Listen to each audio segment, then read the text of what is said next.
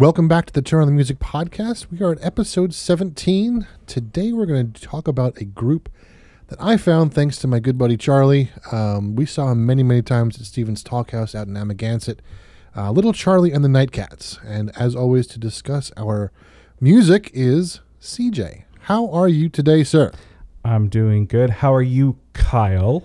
How are you doing, Kyle? I forgot to introduce myself again. Yes. Oh, man. I'm good. It's been a crazy week, a crazy weekend, and then another crazy week. So, yeah. It's been. Yeah, I'm recovering. I feel you. The past couple of days have been quite very eventful and not a good eventful, but it worked, you know.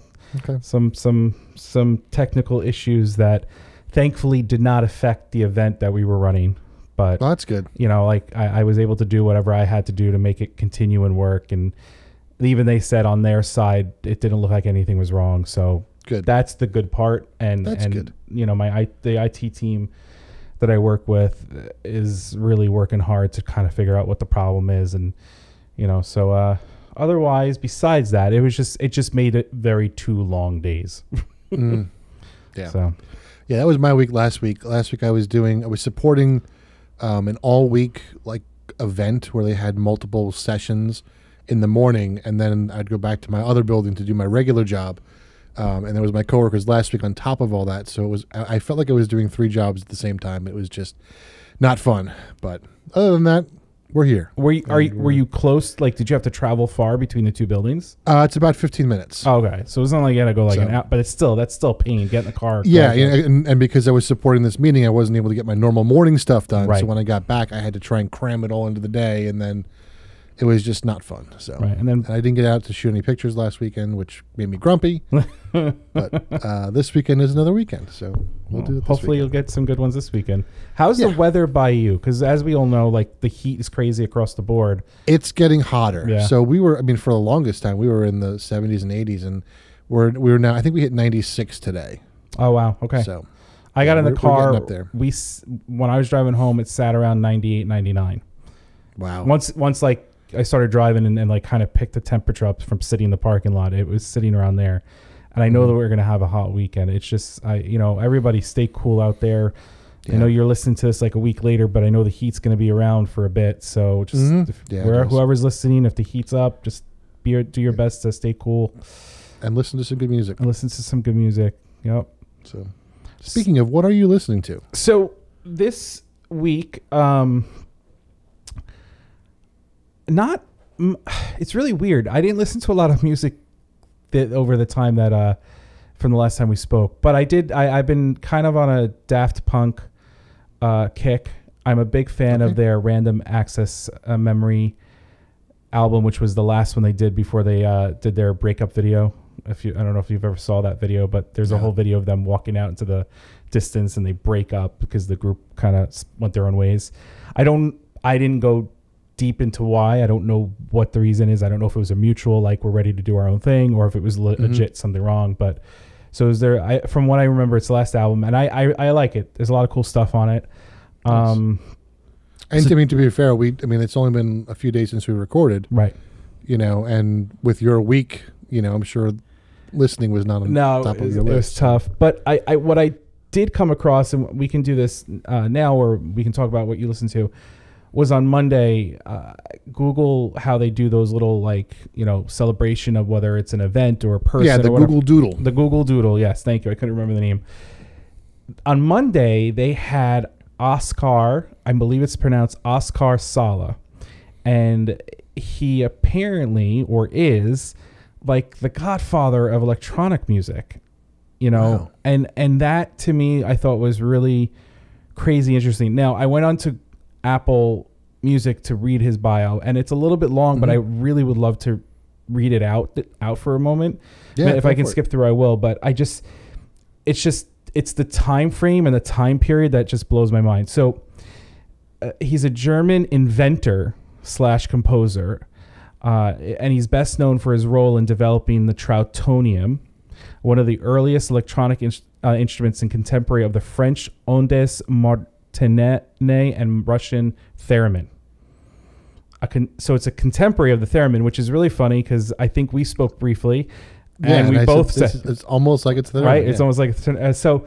While the Trautonium would eventually be viewed as a relic of electronic music's past, the instrument's tonal quality and expressive capabilities remain sadly unparalleled in the technology that followed, which I think is very interesting. So, nearly 70 years after its creation, its legacy seemed highly uncertain, as Sala was the only one capable of playing it. He was born in Berlin in 1910. Was introduced to the Trautonium in 1929. That year, while studying under composer. He didn't invent the Trautonium. He didn't invent it. Okay. It's one of the earliest. That's all Gotcha. But he studied under the composer Paul Hindemith, and he attended a demonstration of the instrument given by its inventor Friedrich Trautwein. It's probably Trautwein. Yeah, Trautwein, yes. The students soon began working alongside Trautwein, undergoing a crash course in electronics to develop the prototype into an acceptable model. So he helped in the development. And the new instrument was unveiled. I started early. Unveiled.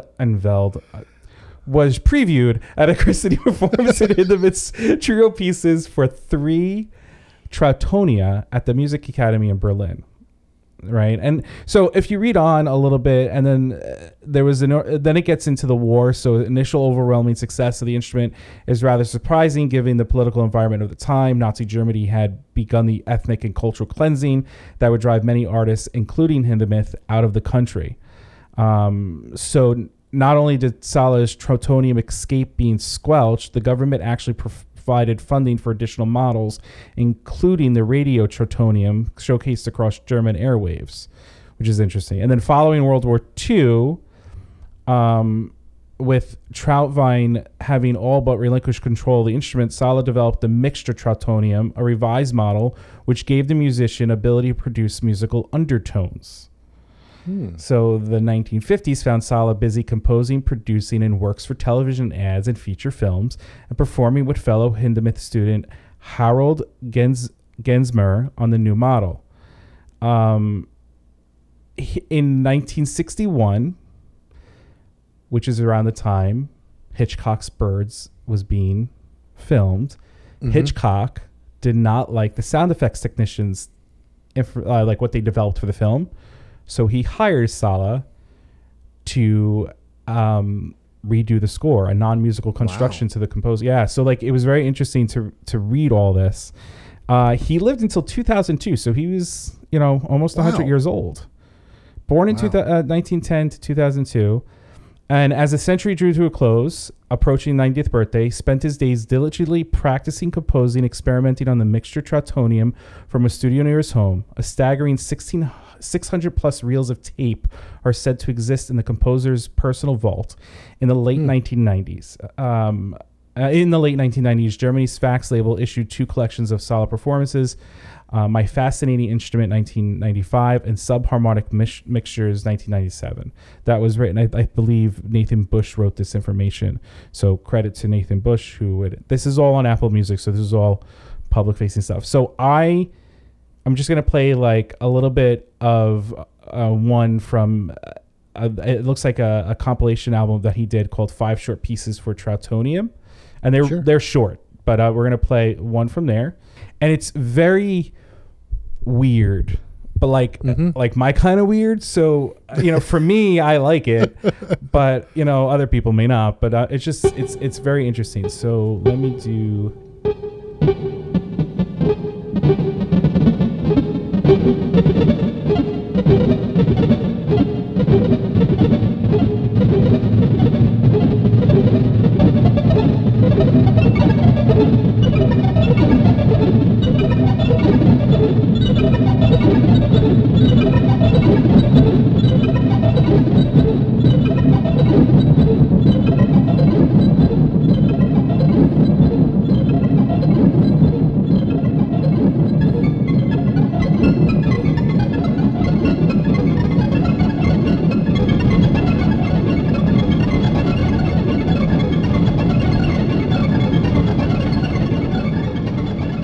That piece is called Diagram. is number 4 on the album. Very sci-fi-ish, which is why I like it. Which is why I like it. I love that weirdness and almost awkwardness to it. And we were looking at a quick YouTube video of the instrument, Kyle and I, just before we started recording, and like the theremin, you don't know what you're looking at when you look at it. Like you look at the instrument, it's like there's a little like bar that goes across, so and you have to kind of know. It's almost like a fretless instrument where you have to kind of know where you're putting your fingers. And, but what's interesting is looking at the music. It's written like organ music would be written. There's 3 staves. I only saw 2 keyboards. I don't know if there's a foot pedal or whatever. So there might be a 3rd keyboard that I didn't see, but just really interesting. I want to look into it more and just see what it's all about, because I've never heard of it before tonight. So. Yeah, I'm going to check it out myself, and if we get any more information, maybe we can share a little bit more with it. But we'll probably share the YouTube video link just so you could check it out if you're interested in it. Yeah, I'll put the video that I found with the guy. You can actually see the music and him playing it, because it's interesting. It is, and which is funny because Daft Punk, who is known for their type of electronic music on top of everything else that they do, they were the composers of the music for the Tron Legacy movie that came out in the 2000s. And I know it wasn't like the hit of the Tron movies, like a lot of people didn't like it, but I really enjoyed their music because it fit that sci-fi-ish type thing. So when I was listening to this, I'm like, this would totally fit with their music. This would be amazing. So that's what I wanted to share, because I did not expect to like it. And then when I listened to a couple of things, I was like, okay, no, I totally could. Like I said, it's awkward, it's weird, but I like it because of that reason. So that's kind of what I've been listening to, even with Daft Punk. How about yourself? Little Charlie and the Nightcats, of course, because I was getting ready for the episode. And I'll tell you this, I almost switched the episode because I've been listening to a lot of Robert Randolph and the Family Band since we spoke about it last week. So we might need to do an episode of that soon. So, well, we do have potentially an interview next week. I know that there's a possibility that may happen. If not, then we could talk about that. We might throw that in there. Yeah, why not? So I almost threw a curveball at you and did that tonight and just be like, hey, we're going to do Robert Randolph tonight. So. Well, I'm going to be honest with you. I purposely did not listen to a lot of to the group because I kind of wanted to approach it a little more new. I know of them. You've introduced me to them a while ago. Yep. I didn't really listen to them that much, not because they're bad, just wasn't, it wasn't my go-to. I listened to them a little bit and I'm like, you know what? I'm going to come into this not knowing much. So if you switched it on me, it would have been just as good. Anybody else besides those 2 groups? That's it, really. Like you, it's been a crazy couple of days, and I just haven't had a chance to do much of anything. Sure. So, why don't we get started with Little Charlie and the Nightcats? Oh, you said I forgot. You mentioned. Oh, that's right. Yes, the Tower of Power episode. I asked you a question. The Tower of Power episode. You did. So back at the Tower of Power episode, you asked me a question. You said we were talking about Nickel Creek and Tower of Power and how we view Nickel Creek as like friends, and how do you view Tower of Power? Yes. I thought while listening to the episode, I thought about it even more, and I think the age is the big reason that I don't see them as friends. I think because Nickel Creek is so close to our age, I don't like, and I guess because I grew up listening, not really grew up, but when I was introduced to Tower of Power, I was in my 20s, and they were, let's see, that would have put them in their 40s or 50s, maybe 40s, maybe probably, because they're about 20 years old. Yeah, about 20 years older than I am, I think. So no, maybe 30. So that age gap, I think, is what stops me from seeing them as friends, and and I guess I don't know if it's me, but like even at work, like there are people at work that like I'm older than them, but I still see myself as like the younger guy that like they're like they know more than I do, and they have more. It's like I don't see myself as I'm in my 40s yet. I think so. It's very interesting you said, because I think I get what you're saying in the sense that Tower Power is like your grandparents' friends that you're sitting and watching play. Yeah. Or my parents' or your friends, parents' friends, or not to no, I get it. But I think and not to go into this direction, but I think that whole mentality that you have, I have a very similar mentality. Okay. And I think that's just because we both like to continuously learn. And not to sound like cliche and go into that whole route. Yeah, that's but true. We're both always willing to learn something new. You ask me questions, I ask you questions. I probably ask you more than you ask me. But we're constantly back and forth, just trying to learn things. So I could see why you feel that way in your workplace. Mm-hmm. Yep. It's cool. No, I know. It's like because I was thinking about little Charlie too, because I had a feeling you were going to ask that question too. I think it's the same, because they are, like my mom's age, and it's, I don't see them as like friends. No, I get people that. I look up to that. Nickel Creek, as we spoke, are closer to age or about our age. So I totally get that. But still, that whole idea that you could still see them as your parents' friends or your grandparents' friends were, all right, I'm totally going to sit down and listen to them play. That's a cool feeling, though, because you're not going to get that with every group. So, yep, that's true. Please talk about Little Charlie and the Nightcats. Nightcats. So we're going to kind of get a 2-for-1 because Little Charlie started out as Little Charlie and the Nightcats. And Charlie, who was the guitarist, he left the group in 2008. And the vocalist and harmonica player, who we'll talk a lot about tonight, Rick Estrin, took the group over in 09 or so, 08 or 09, after Charlie took, he did a soft retirement is what he called it. And he would play with the group when they were back in town. They're based out of Sacramento. So he'd come back for like the reunion concerts and that sort of thing and play with them, at little festivals near his house. Unfortunately, Charlie passed away in 2020 from a heart attack. So it's just, it's one of those things. He was only 66. I was going to say, he's young. When he passed. Yeah. He was young. He was only 66. Yeah. But Rick has taken the reins of the group, and he has, produced a lot of stuff, and he's out winning awards. He has become, one of the great harmonica players of our age, really. And you'll hear that in some of the songs, and he's a great songwriter. And it's interesting the way he writes is he discusses topics that are difficult to talk about in funny ways. He talks about, getting divorced. He wrote a song called "My Next Ex-Wife." So it's like every woman he meets is his next ex-wife. That's funny. And just the humor he spins in his music. He's able to talk about these difficult situations humorously and through music, which I thought was kind of interesting. A lot of it is based on the male-female relationship, and he admits, and there's an interview that I was reading about him today that I'll link in the show notes. But he admits that he was kind of a womanizer when he was younger in his days, and he sees the error of his ways, and he's kind of cleaned up his act since then.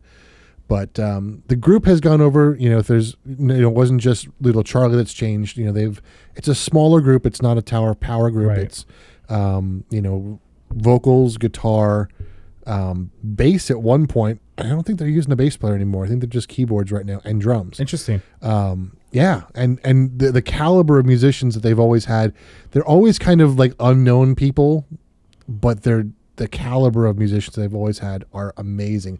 So right now in the group, there's Kid Anderson, who's playing the guitar and doing backup vocals. He played with Charlie Musselwhite, who is, again, one of the greatest harmonica players around right now. Lorenzo Farrell is playing the keyboards. He's played with people like Elvin Bishop, and he played with Little Charlie back in the day for a while. Derek Martin on the drums. He played with Little Richard.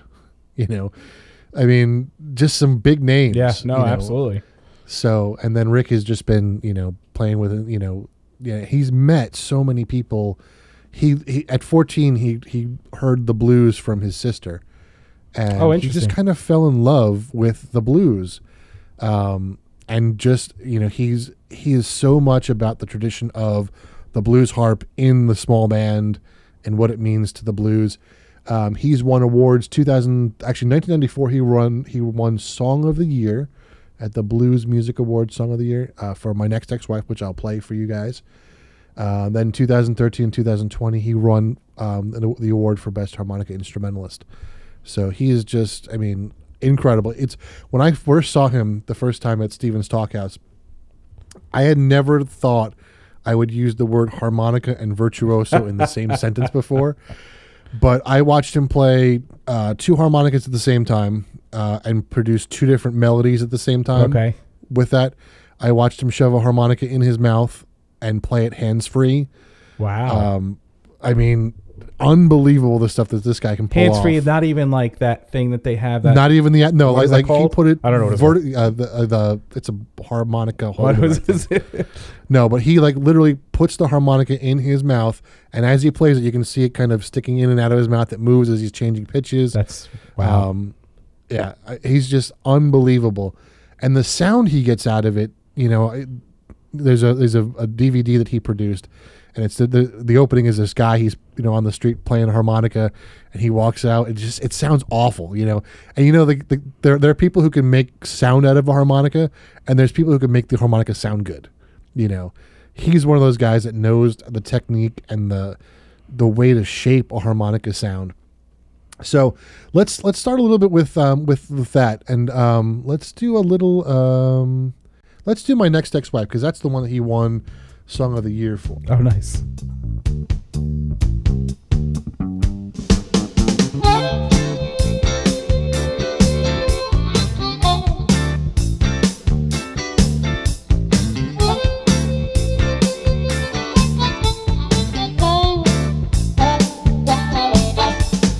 Anything I say, girl, you disagree.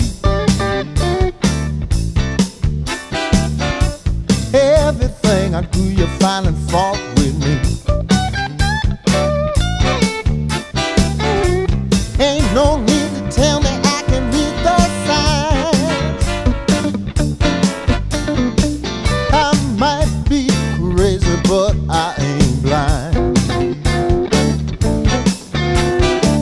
I see you sleeping all day, staying out late at night. I got a feeling like I'm dealing with my next ex-wife.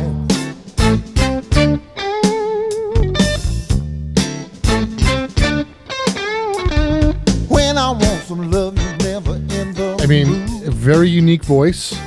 He's not. We were talking about Ava Cassidy. Right. We talked with Jess last week. Not a traditional type of voice. It's right, and right. I guess that's maybe it's typical of the blues where you don't have that. Traditional voice. It's that, guy who's been through a lot of stuff, and, he's like he admitted he's been through a lot of weird stuff. He's from Chicago area. So are they considered a blues band? They're a blues band. Yeah. So because it's really funny. I brought up out of curiosity, I brought up Little Charlie and the Nightcats on Apple Music. Mm-hmm. And how I know the programs that you use, they say similar artists. So they now go by Rick Estrin, or they started to Rick Estrin and the Nightcats. Once Rick Estrin took over in 2009, they switched. But if you search for Little Charlie and the Nightcats, you get, in most programs, you get Rick Estrin stuff. Right. But and it's interesting because some of their songs are considered contemporary. Really? So that's why I say, are they blues? And yes, they are blues. I wouldn't say that they aren't. But are we changing the genre of the music because people don't listen to blues as regularly as they may contemporary? Maybe. And this is we had this discussion before. I forget who we were talking about it. Oh, it was Mingo Fish Trap. Right, Mingo Fish Trap. Remember he had all the different things, and I was thinking maybe he made that decision as he uploaded that music. Maybe he, to get it into the eyes of more people. It's very possible. I don't know. It's like, see, okay. So now that we're weekly and we can kind of grab onto when listeners are saying something. If anybody has any type of information on this stuff, please share it with us. We're very interested. Yeah.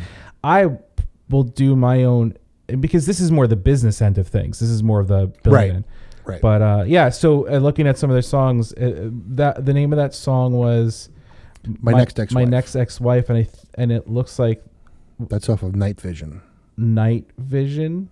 Mm-hmm. So that, I'm just curious to see what that's classified as. That's classified as blues in 1993. Yep. But if you go to, anyway, continue on. It was just very interesting to. I'm just saying, it was very interesting to see that genre change. Yeah, yeah. So yeah, then I mean, God, these guys. I mean, they're a group. You know, I talked about Tower of Power. They're Tower of Power is one of those groups that I can take just about anyone to, and they'll have a good time. Right. These guys are very similar. I mean, their stuff their studio stuff is. I don't want to say it's not as energetic as they are, you know, in person. And their show, they usually do very intimate shows. I don't know if you've ever been to Steven's Talk House, but no, it's like 80 people, you know. Oh, wow. Very small. That's really intimate for a group. Yeah, it's very intimate. I mean, maybe even less than maybe 50 people. But I remember the first time I saw them, they were, they got to their intermission. They said, all right, it's intermission time.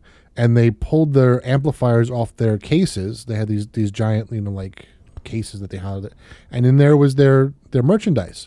And they sat on stage, and you came up and you talked to them, and they'd autograph your stuff, and they just sit there and talk to you for 20 minutes, and then they go back and do the second half of the show. So you know, so you got to hang out with them. It was really kind of neat. So I bring up this question then. So you mentioned that you think that their live stuff is better than their recorded stuff. Not saying their recorded stuff's bad. No. Do you think they record well? Because I think they do record well, yeah. Because my grandfather, who used to sing, said there was a lot of opera singers back in the day that were phenomenal live. And I know we're talking opera in this sense, but they're phenomenal live. But when they go to record, they just don't record well. Now, it could be just they're not comfortable in front of a mic, or their voice just isn't picked up as well on the mic, right? You know, and then vice versa. He knew of opera singers that recorded fantastically, and then you get them live, and you're just kind of like, where'd their voice go? Like they were produced well or whatever. Would you see? I think their production value is better on their studio stuff. Okay, I find I've seen them many times, and even listening to some of their live albums, I find Rick difficult to understand lyric-wise. Okay, on the live stuff, but I don't have that problem with the studio stuff. Okay, but I think that there's a connection that they make with the audience. That's what I was asking, really, too. A special. It's just that's where they shine. I think is they really feed off the audience, and I think that's what drives them. They don't really like the studio stuff. I don't think. I think they really like just going out and performing for people. That's awesome, though. I mean, like the fact that you're driven by the audience. So I'll let you continue on because you may touch base on this. If not, I'll ask the question. So no, ask your question. So the question would be. Now, this to me, my next ex-wife is humorous. Mm-hmm. Yep. Okay, so it's not 100% serious, though. There's probably, to your point earlier, there's probably some seriousness to it because of his past. Does their music or their lyrics tend to lead more towards the humorous, or do you feel that it's a good mixture of blues and humorous? I think it's more humorous. Okay. So like the next song I was going to play for you is a song called "Dump That Chump," and it's about, you know, dumping because he wants to get with the girl. Yeah. He wants to, you know. So this is "Dump That Chump."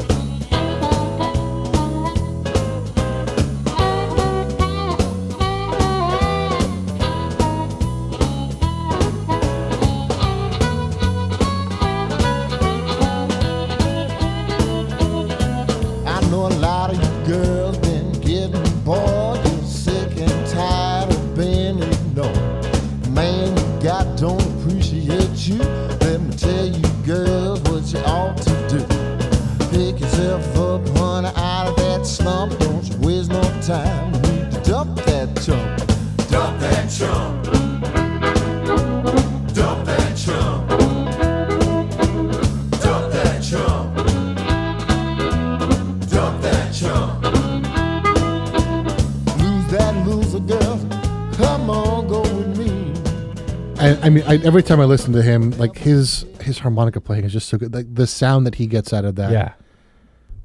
Oh, man. But I see what you're saying. I feel like they're totally an audience group.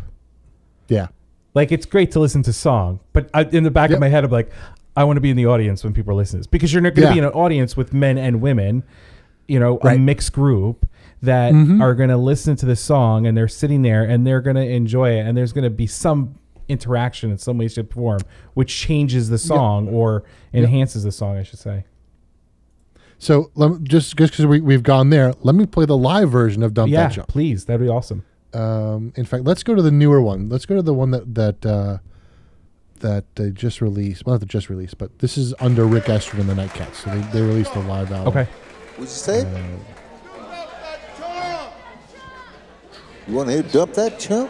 Yeah. So what you want to hear? Dump that chump. So what you want to hear? Dump that chump. Yeah, let's keep it like that.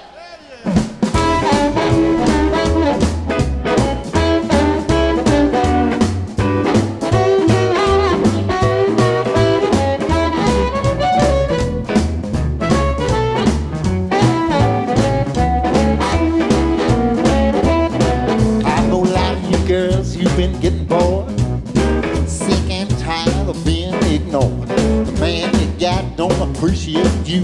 Let me tell you, girls, what you ought to do. Pick yourself up out of that slump. Don't you waste no time. You need to dump that chump. Hey, dump that chump. Dump that chump. Yeah, dump that chump. Dump that chump. I'll dump that chump. Dump that chump. Ooh, dump that chump. Lose it down. Come on, go with me. Now look. So you see that there's a connection there. That's exactly what I pictured in my head when you played the studio version. Is the call and response from the audience, and the fact that the audience gets into it, that they're requesting them to do a certain thing, or whatever. This is one of their hits that they do almost every show. Yeah. And it's just going back to what we were talking with Jess last week. So that Dump That Chump came out it was about 20 years ago, maybe. This album came out in 2014. Dump That Chump came out in, let me find it. Oops. Wrong button. That's all right. I didn't mind the little clip. 89. So that's almost 40 years. Wow. But listen to Rick's voice. Right. It hasn't changed all that much. Now, granted, he's not doing anything crazy. But he's got a blues voice. Like, yes. It's not it's a singing voice, but it's not a singing voice. There's that mixture of speaking. It's like a speaking song, a spoken song, better way to say it. A spoken song. But it fits. It works. It's it's great. But totally, like, you're a big live album person. I am. You are. I'm not because I don't like live stuff. It's just I tend to like the studio stuff because the way I listen to it. Right. But I would totally listen to their live stuff more than their studio because of the fact that you get that interaction. Mm-hmm. That's cool. Yep, for sure. Yeah. Yep. So timeline wise, I know we did this with Tower of Power. Mm-hmm. What's one? Were you going to play one of their earlier songs when they first kind of formed? Let's go to that album. So, 88 was their first album. Mm-hmm. I was going to play a song called My Last Meal. I had one more day, one last meal before they carried me away. He said, if we ain't got it, we'll go out and get it. Because you don't have to go till we get back with it. So I said,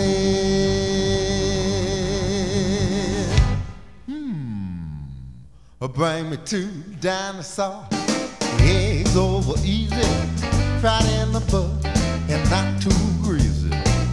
Mosquito meat and black-eyed peas, and a little small dish of butter beat by beans upon a zebra tooth, a tiger steak, and a whole hippopotamus. Well, big night, go get my dinner, go get my dinner. You ain't got it, go out and get it, cause I ain't gone till you get back with it. Now bring me a And cup. what's really interesting, I noticed it more on this song than other ones, how much the bass really drives everything. And what's interesting now is they don't have a bass player. Right. You know, it's all covered by the keyboard part. Which can still drive it, but it's a different feel. Yeah. It's a different feel. What's cool about, like, we talked about Tower Power a couple weeks ago, and we talked about how, you know, throughout the decades, their bass sound was always there, meaning their BASE sound, their bass sound was always there. Mm-hmm. And then core sound, the core sound. Thank you. That's a better word. And that allowed them to kind of add elements of the genre of the times there, whereas blues is blues is blues. Right. So even now, today, modern times blues still has that same blues feel to it. Right? So, and that's very cool. That's very cool about that. So that's 1988. Very cool. That's the first album. Yep. And then we played one from 89. So the 93, let's see. What's a good one on here? Oh, from 93, we played My Next Ex-Wife. Right. So that was from the 90s. Then 2000, they did an album called That's Big. And we're going to play the title track from that album called That's Big. What's that, Rick? Hey, man, you see that one girl back there? Oh, what girl was that? Man, that big girl, that pretty girl. Back in the back, in the black dress. Oh, man, I thought that was a solar eclipse. Oh, come on, you know she looks good. Baby, I'll take the lady with the skinny legs. Not me, baby, I like them just like that. Hey, that's big. Ooh, that's big. Man, that's big. Damn, that's big. Hey, that's a whole lot of woman. She sure looks good to me. Now, that's the kind of woman that could steal my heart. So much that I don't know where to start. I like it like that. Hey, don't you? She got all that meat and them potatoes too. And that's big. Ooh, that's big. Man, that's big. But you got that groove going the whole time. It's your traditional blues, but it's got an edge to it. So it's funny. I was curious. Yeah, no, it totally has an edge to it, and it's. I'm going to put this link in a Google Doc for you, but I found an article about the history of blues. Okay. And out of curiosity. Wow, I just started off bad, and it's just going in that direction. So ironically, the article is from February of 2022, so it's recent. So I'm just going to skip down a little bit. The article is written by the Masterclass staff, so it's from Masterclass Articles, and it looks like Herbie Hancock teaches jazz is what the article's linked to. But going down the hold on a second. So brief history of blues music. Much of the early blues tradition began in the Mississippi Delta, where formerly enslaved people and their descendants worked as sharecroppers. Blues has its origins in the late 1800s. Yep. That's how far back it goes, which is amazing. Spiritual works, work songs, and field hollers of the time served as popular music with the community. Over the latter decades of the 19th century, these melodies inspired new genre unto itself.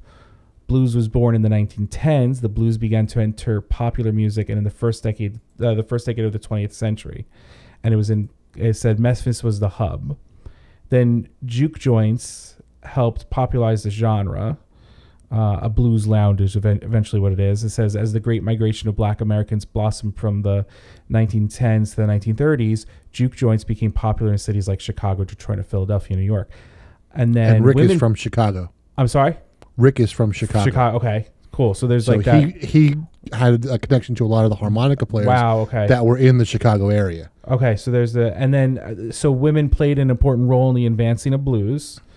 And then, like they said, among the stars of the genre, vocalist Bessie Smith, deemed the Empress of Blues, Mamie Smith, and May Rainey, which most of us should know those names because they're big, and with major hits with Louis Armstrong. And then they talk about prolific mid-20th century bluesmen like B.B. King, Bo Diddley. Is it Lead Belly or Lead? It's Lead Belly, right? I thought it was Lead Belly. Is Lead Belly? I could be wrong. So maybe it's Lead Belly. It's Lead Belly. And John Lee Hooker drew large crowds throughout the United States and Europe. So the reason why I bring this up is that a lot of this led into what we have as rock and roll. as as the country music we know today, not the older stuff, Right. but more of the country music that we know. So a lot of the music that a lot of people are into derived from this genre of music, and it's amazing how you're Johnny Be Good and all that sort of stuff. Right, Yeah. and that's what they, you read further on, they talk a little bit more about rhythm and blues and how it changed and how it became rock and roll in that time period. So it's just, it's amazing how, though, the core of it is the same throughout the decades and doesn't really falter and go, okay, I'm going to put a little 80s in it. I'm going to put a little no, it's just blues. Yep. So And I'm glad you mentioned, that the whole rock and roll connection, because we've been talking a lot about Rick. We really haven't talked about Charlie, who was, he was really the focal point. And I think one of the big things when I saw him live, like, there was a lot of focus on him as a guitarist. okay. And on the studio stuff, you really don't see that. You really don't. And he's so good at what he does. He just knows how to accompany, how to kind of lay back and let Rick take the lead. And Rick, in person, in the concerts, would give him a chance to shine. Okay. So, just to give you, just a little snippet of how good Charlie was on the guitar. This is a tune called Wildcattin'. This is off of one of their live albums called Captured.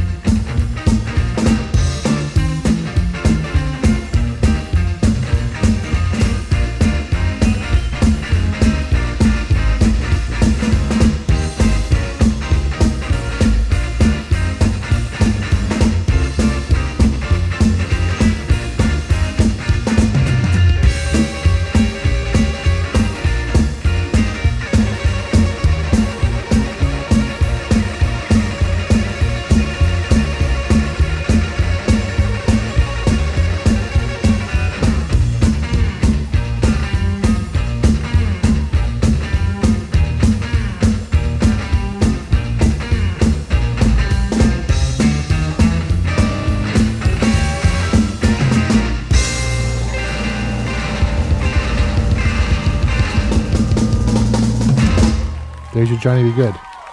Like, to me, that screams Johnny Be Good. No, totally. Yeah. It's it's amazing how I could only imagine him improvising for like minutes upon minutes upon minutes upon minutes in the show. Yeah. And he goes to stop and everybody's like, no, keep going, keep going. Keep going. So Yep. you saw little Charlie Yes. and Rick Rick Estrin, yeah. Estrin was in it with him. Yes. And he just so they've been together since the 70s. They didn't put out an album until the 80s. Okay. But they've been together since the 80s up until 2006 or 8 or whatever it was when Charlie left. And then Rick just kind of took the band over and did it, because Rick was doing most of the writing, right, and Charlie was doing most of the guitar parts, with Rick's writing. Okay. So Rick's, songwriting is all over this, and Charlie was the kind of I don't want to say the musical genius behind it, but he was the guy that kind of put everything together. No, and that, but it's really cool to hear them, to see that it still kind of maintains that feel, even though little Charlie's not there, no longer a group that he passed. Like once they kind of move forward, after him. So that's very cool. But I do like their live stuff. I have to say, I think I would prefer listening to that more than anything. Yeah. So that was that was 90s. So that was 90s. So we're in the 90s. Yep. And then shortly after that, there was, during that transition period, they didn't put a lot out because Charlie was moving out and Rick was starting to take over. There was one, 9 Lives is the album that was kind of the transition album, probably their weakest album in my opinion. Okay. And then just to give you an example of, this is from 2019. This is one of their more recent ones. This is, a Rick Estrin thing. This is a song called Contemporary.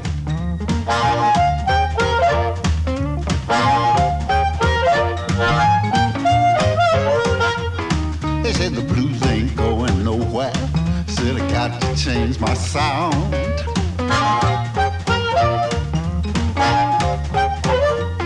Said I'm headed for oblivion. My style's just too low down.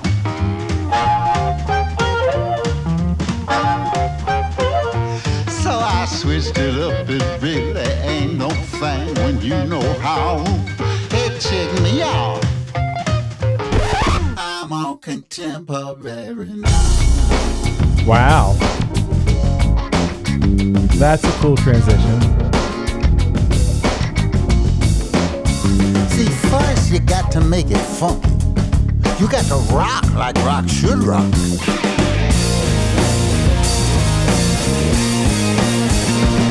You got to strain yourself and train yourself to think outside the box.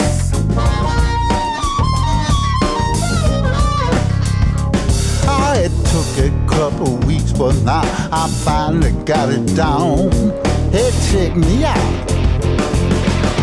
I'm all contemporary now. So, I know we're talking about how they don't really change their sound. They can change their sound, and No, yeah, absolutely. And know. and it's really funny. I'm going to correct myself. I totally misread how Apple set everything up. I read the album cover. The album title is contemporary. And I read it as the genre, and I clicked on it. I was like, "Oh, that makes more sense." It's still titled as blues, so all their albums are still blues, despite whatever the title of their song. yeah, So, I had a feeling because no, that was my fault. Definitely my fault. They use Alligator Records as their label, and they're a strict blues like record label. That would make more sense. And like I said, it was really, when you said that, I was like, oh, maybe I read that wrong. So I correct myself, and it's definitely all genre of blues. But that song definitely completely changes. Yeah. So did you listen to this whole album? Are a lot of those songs like that where they kind of shift? Or they pretty No, much, most of them are in the blues. but this very strict shows, blues. yeah. This just shows the range, and I think a lot of that is their new members. Right. The old guys were very strict blues players, and just reading. Yes, there were, the guys that have been playing. They're playing Wee Willie Walker and Elvin Bishop. Big blues guys, but the drummer played with Little Richard, not really the blues. Right. The Temptations, he played with the Temptations as well. So there is a big range of stuff that's in their history, And that even just though- enhances their live experience. absolutely.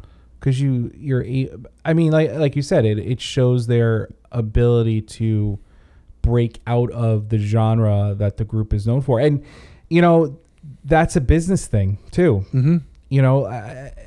I'm not saying blues is not there, but unless you listen to blues and unless you share that music out to the next person, Mm-hmm. that blues is going to be lost. Right.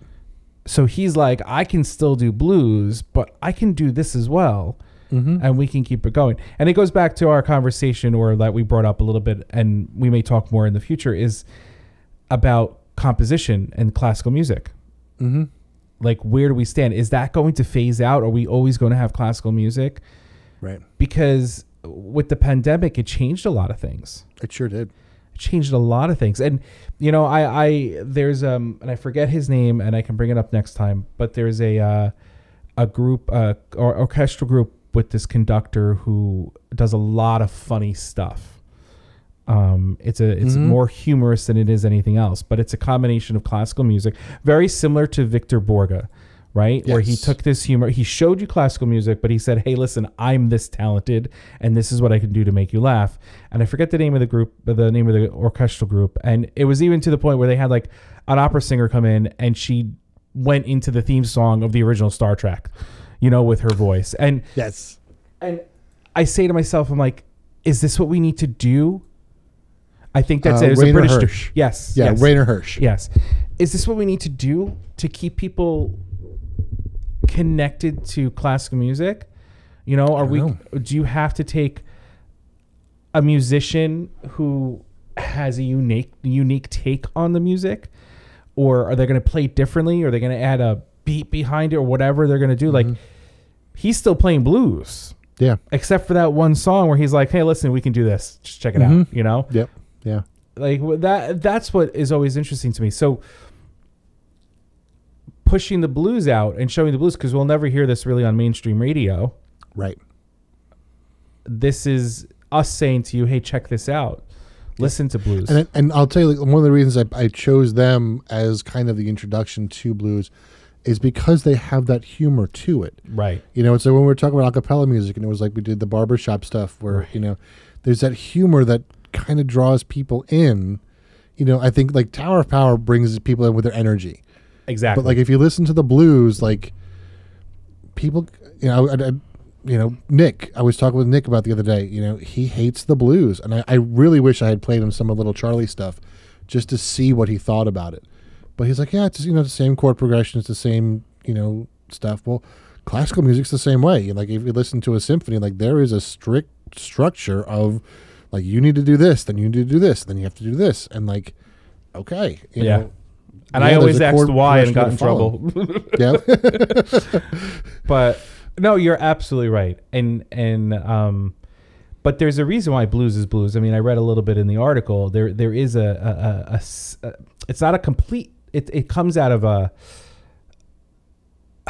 I think I may have mentioned this once before.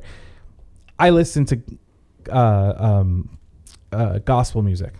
Mm-hmm. I listen to gospel music. I think it's the choirs, the music, it's absolutely amazing. Now, I will not say I'm a religious man. It is not my religion. But I respect the music. I think the music is fantastic.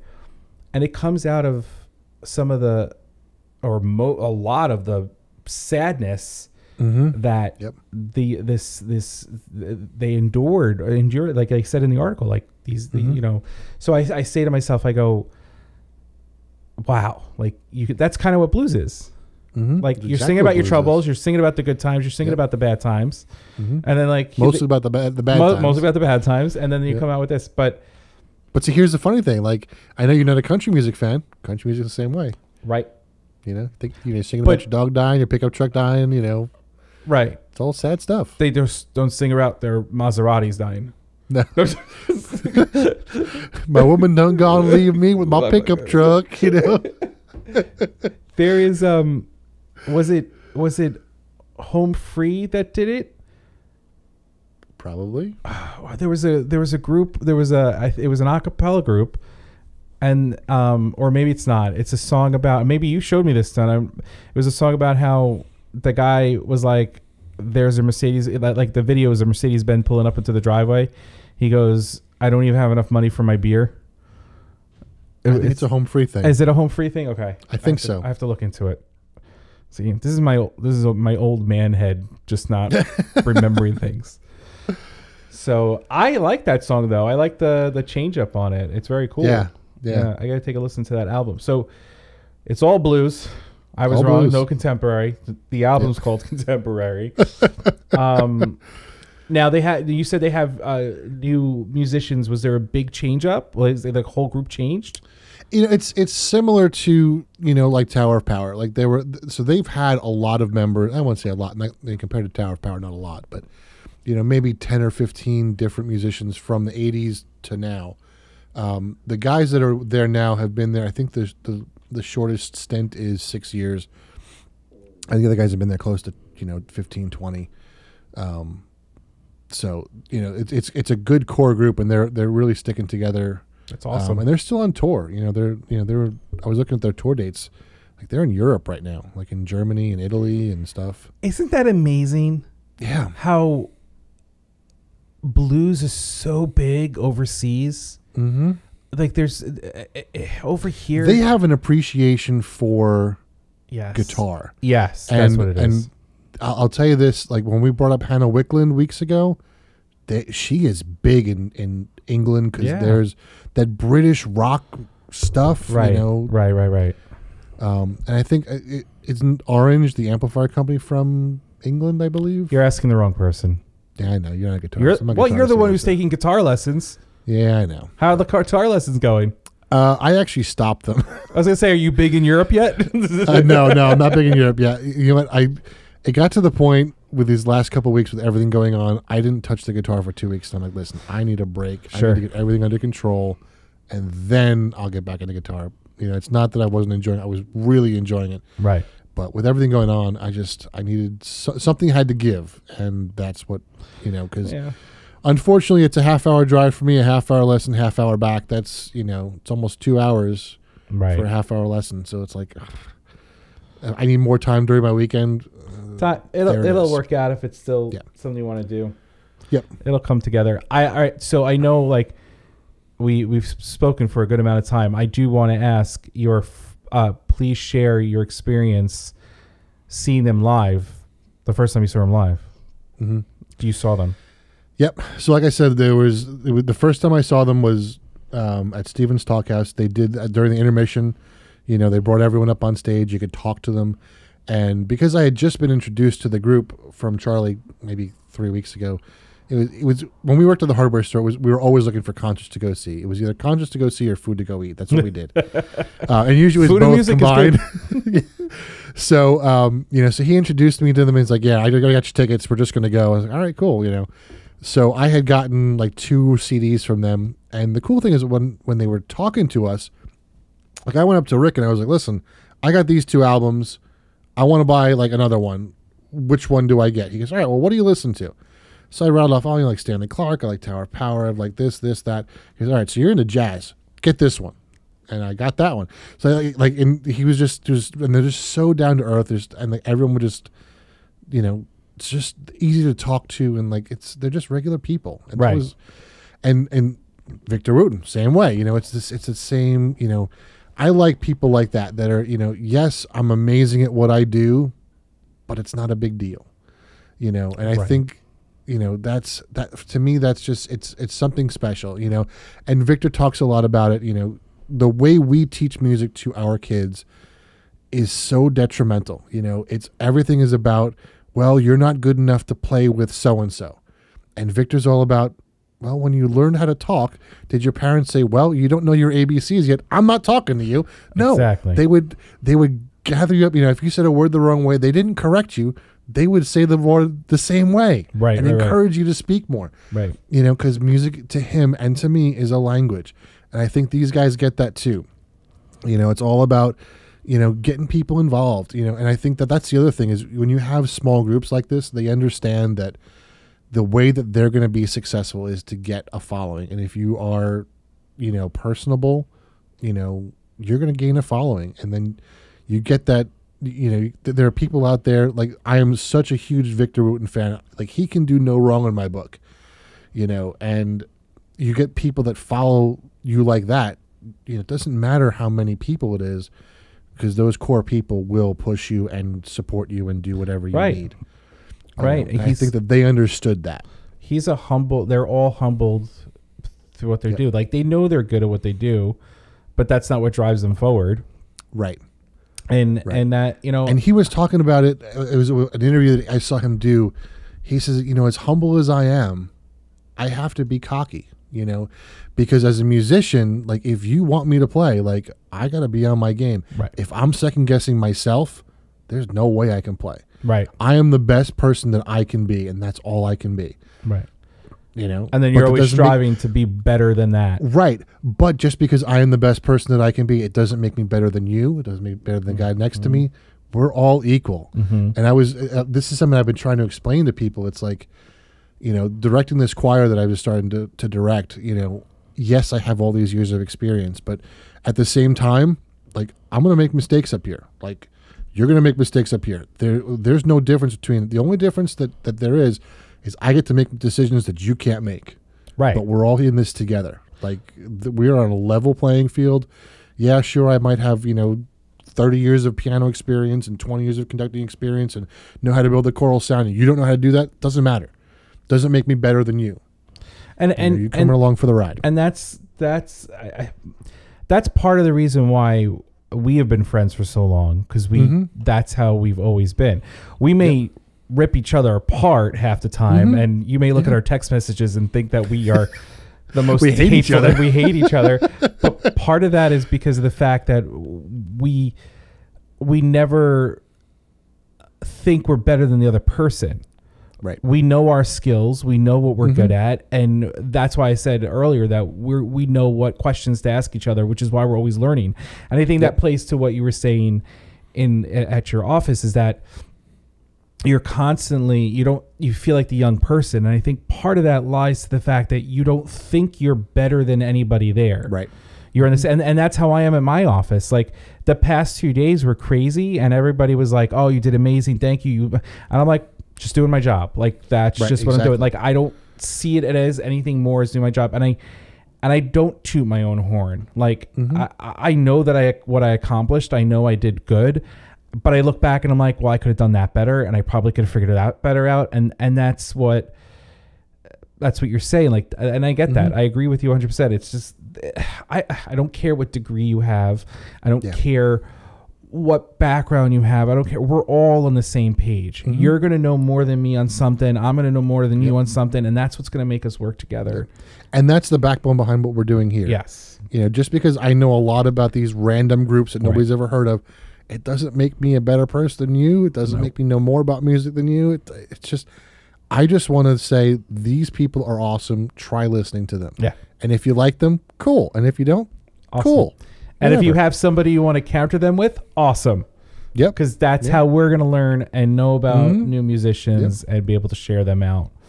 That's awesome. Do you have more to share on Little Charlie or Eric Estrin and the Nightcats? I'm gonna give you. I'm gonna play one more, please.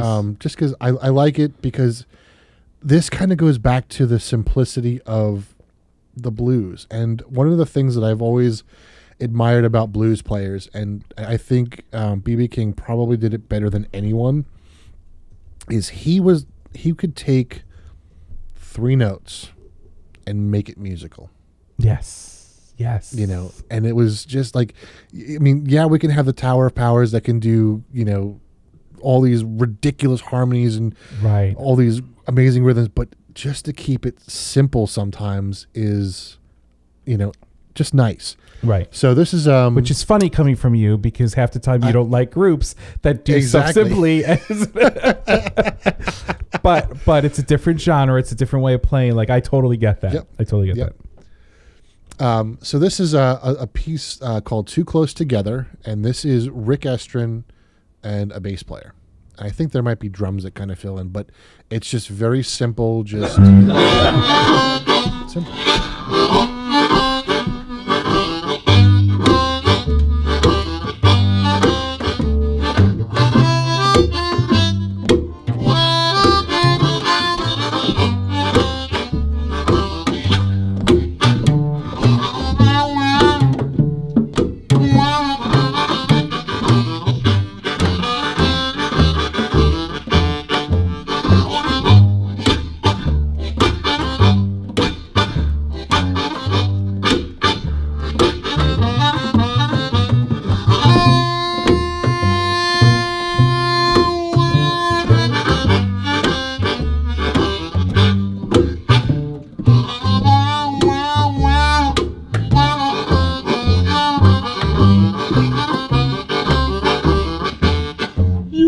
Back the year 1984, I had 2 fine chicks living right on the domain. It was too close together,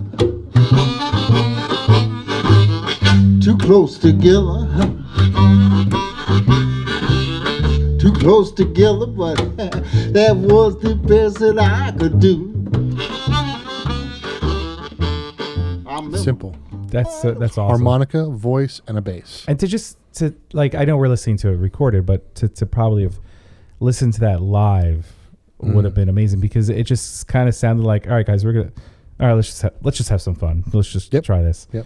You know, and it's really funny because all I can think about now in the back of my head is the Elton John song. I guess that's why they call it the blues. Oh my goodness, it's too fun. And then getting back to Rick and his lyrics, you know, it's talking about, you know, he's living next to 2 chicks and he wants to date both of them, and that's what the whole song's about, you know. Which, you know, like you said, it's funny, but there's a little blues to it because he can't figure out what to do. You know? Yep. And he approaches it in a humorous way, and it's great. Right, because it's not a parody. Right. It's not like Weird Al Yankovic being amazing what he does. He parodies the songs and he does it fantastically. But they're not parodies. They're legit songs written. They are in a humorous way. And it's real life situations with a humorous spin on it. But it works with blues. It works with jazz. Whenever you see comedians do it that play piano, they're not playing some pop song. They're playing some just rhythm and blues scores in the background, and then they're putting their comedy on top of that. Yep. Like, which kind of goes to show you what you can do with the genre of music. Yep, for sure. That's very cool. Very cool. So anyway, I mean, I hope that this is. I hope it gives people a jumping off point for the blues, because I think it's one of those genres I think that is really important to the American culture. You know, it's that Americana, because it started here. You know, I mean, that's 1800s. Read that article. Yep. Read the article. Mm-hmm. The link will be in the show notes. Yep.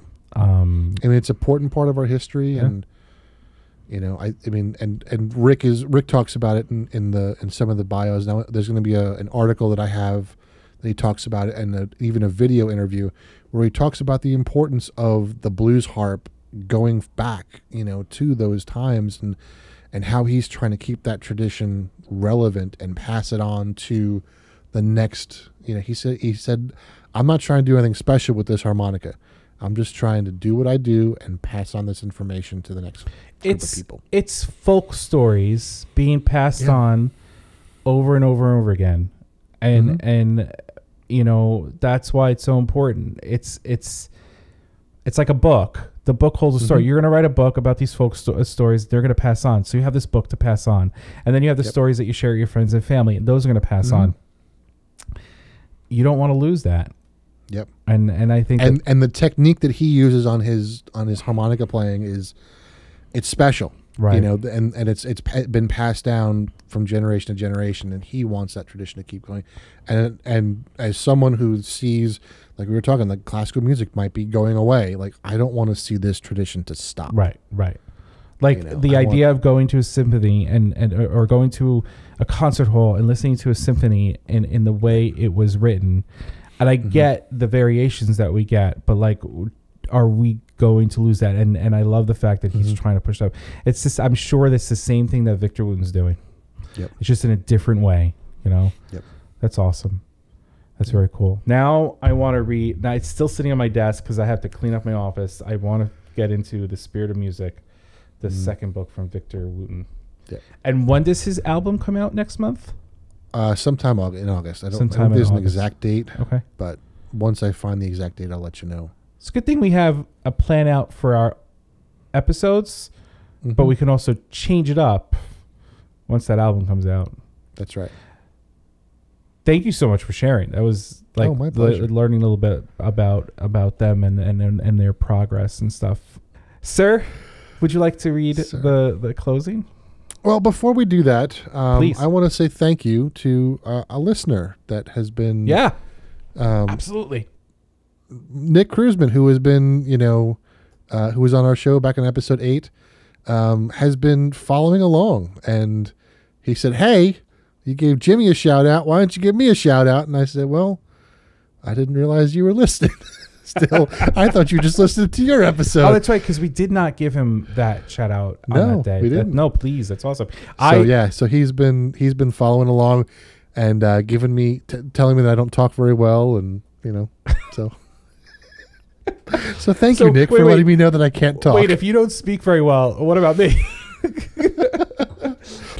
Yeah, he only criticized me, I think, because he doesn't know you that well. That's okay. You can criticize me. Has Charlotte said anything new? Because I appreciate her criticism. Nothing new, which means I guess I got all the notes right for the last 2 episodes. That's awesome. So, yes. Still criticize him, Charlotte, please. It adds to the flavor. Good shout out. Thank you, Nick, for making me feel good. She was excited. She got 2 shout outs during the Tower of Power episode, so she was excited about that. That's great. Yeah. She's going to continuously get shout outs, and she's going to give you a hard time. and I appreciate the fact that Nick said that you don't speak well, and when I know I don't, so that makes it even better. Awesome. Thank you, Nick. Would you like to read the closing? No, because I don't have it up. Oh, man. I had it up last week, though. Actually, I might still have it up from last week. Do you want to read it? Let's see. I mean, so far, Nick read it and Jess read it. Nick didn't read it. Nick didn't read it? We didn't have him read it? No, he did his own little thing at the end. Oh, that's right. He did. That's right. And it was good. That was a good. That's right. That's right. Yeah. Yep. And I do have it if you want me to do it. Yeah. So if you listen to episode 16, we had Jess read it. Yes. I don't know if I want Kyle to read it just yet now at this point. We've been on a roll of We have just been back and forth. I've only done it once, Yeah. or twice now. yeah. I think. So The first one and the one where you were vocally not well. yeah. You know what? Read it. Read it. You just rocked out little Charlie Nightcats and Eric. Unless you don't want to. I never want to, but I'll do it. All anyway. right, fine. I'll do it then. All right, good. I'll read it. Sir, thank you. This was a good episode again. It was nice to learn about them a little bit more. And like I said, I knew of them, but not as much as I do now. And I'm even more intrigued by some of their live albums. So, Kyle, thank you again. There are two albums. Please. I'm going to keep talking. I always try to do this at the end of the episodes, just to give you kind of a place to start. So I would start one of two places. The newest live album that they did was called You Asked For It Live. Very good album. The one that really hooked me was, I always get the name wrong, so let me look it up. Disturbing the Peace Cool. from 1988. I'm sure you'll. That's the one that has the last meal that I played. Bunch of really great songs on that one. So, And that's you'll probably, and there's also Captured Live, which is a good one too. Awesome. Drop those into the show notes, I guess, like where to Will start. do. I think that's a great idea. Yeah. I love that idea. Yeah. Like just giving them even wherever the albums may be. Cool. Mm-hmm. Again, that was Kyle speaking because, he forgot to introduce himself earlier. And so we're just going to say it one more time. That was Kyle speaking. Thank you again, Kyle, as he waves to me. Yes, sir. And none of you can see. Thank you for listening to Turn on the Music, the podcast. We hope that you join us next week. Follow us on Twitter at Turn on the Music and on Instagram at Turn on the Music Podcast. If you like what you heard, share it with a friend. And if you really want to help us promote the show, head over to Apple Podcasts or the podcast service of your choice and give us a 5-star rating. Remember, always share the music. And let's listen to Run Me Down off of Disturbing the Peace.